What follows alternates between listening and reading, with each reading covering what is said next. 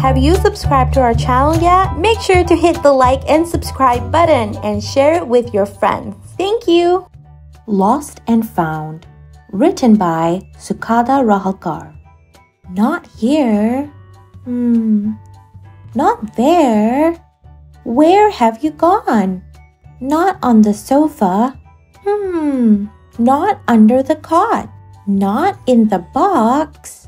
Not under my sister's frock. Not under the pillow. Not in my bag. Where have you gone?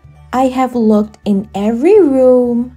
I have looked under every book. I have looked under the chair. I have looked under the stool. Where have you gone? Soon, Granny came back from her walk.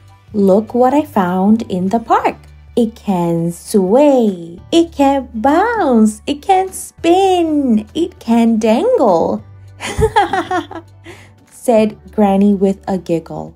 Oh, Granny, thank you so much. You have found my dear Yo-Yo. Yo-Yo?